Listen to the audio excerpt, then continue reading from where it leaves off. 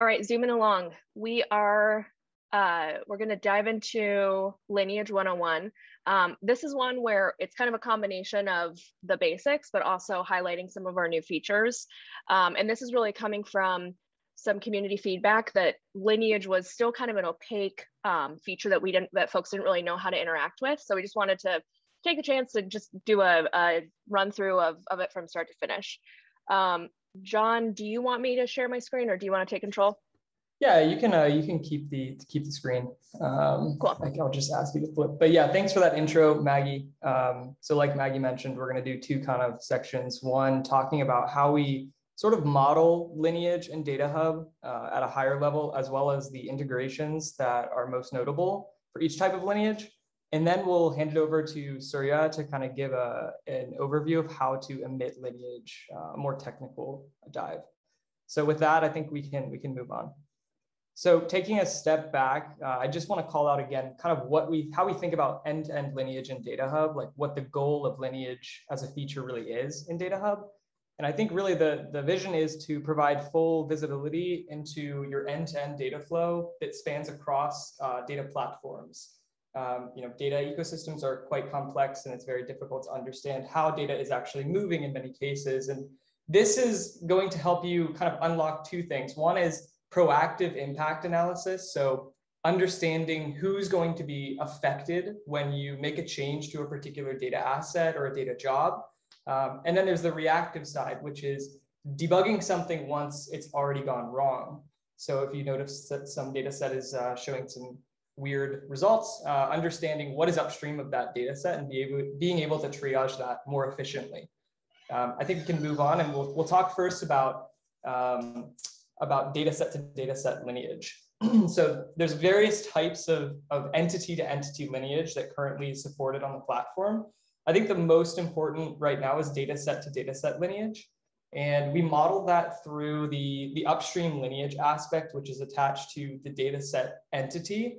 And this allows you to see relationships between, obviously, data sets.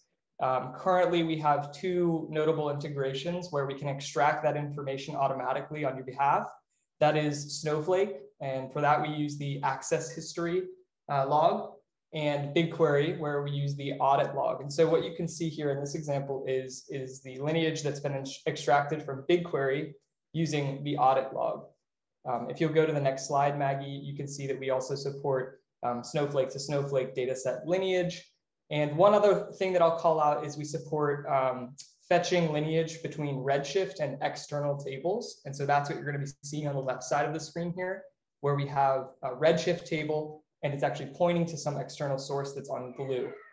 So that's also a new addition to the lineage graph support.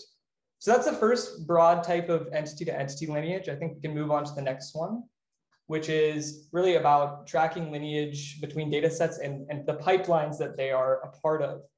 And currently we model a concept or an entity called a data job. A data job is basically a processing node, something that takes some input data and produces some output data. And so today that edge is modeled through the data job input output aspect that's attached to the data job entity. So you can specify the inputs that are going into a particular job as well as the outputs that are coming out of that job. Most notably, we support Airflow here. And the way we support that is via one of Airflow's native features, which is called a lineage backend, which allows you to specify what are the inputs to a particular task in Airflow and what are the outputs from that task. And so if you kind of annotate that on your task, we are able to, behind the scenes, pick up that information and push that as lineage edges into DataHub automatically, as long as those annotations exist. And you can find that as actually a package on the Astronomer kind of marketplace under DataHub if you search that. So that's what you're seeing in the right corner here. It's very, very easy to set up. It takes probably 2 lines of configuration, and it's one of the most popular, I think, integrations that we have right now. You can see on the left side there, we have currently we have this lineage being captured from a Snowflake table to an Airflow job, which is doing some SQL or transformation back to a Snowflake table. So we're able to model that edge. I think we can move on now, Maggie. So the next edge we'll talk about is between dashboards and charts. Now, some people get confused about this because a lot of people intuitively think, isn't a chart only associated with one dashboard? And that's what I initially thought as well. But as I started playing around with these dashboarding tools, most of them actually allow you to kind of break out charts into reusable little submodules and then associate them with different types of dashboards. So what we've done is we've modeled an explicit edge between a dashboard and a chart such that charts can be attached to multiple dashboards. And that edge is modeled through the dashboard info aspect, which is attached to the dashboard entity. I think there's an inputs field in there which specifies which charts are serving as the inputs to the dashboard. The integrations that I'll call out for this edge type are Looker, where we're able to support kind of automatic extraction of relationships between models, explorers, views, and looks, and then Superset, where we're able to obviously get those dashboard and chart relationships.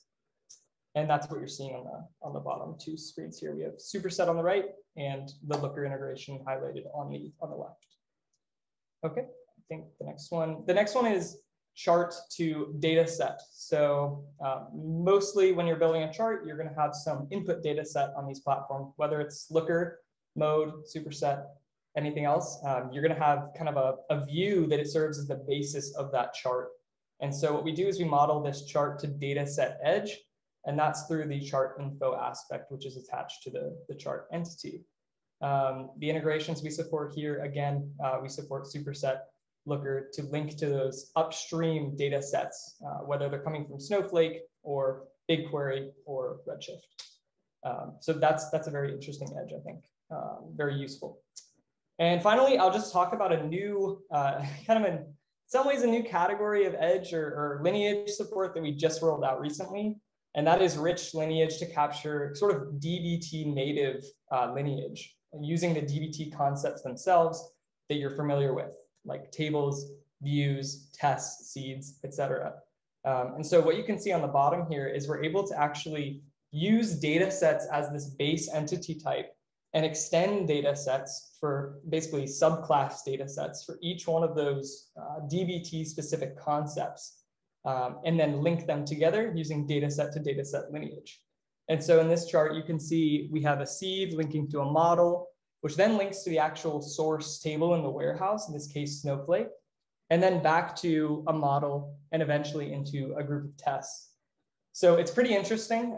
We actually recently rolled out this ability to subtype base entities, such as data sets, so that you can actually achieve a much more native feeling experience without having to go and reinvent all of these models or model a bunch of new concepts on DataHub. So very excited about this new integration and definitely looking for feedback on it.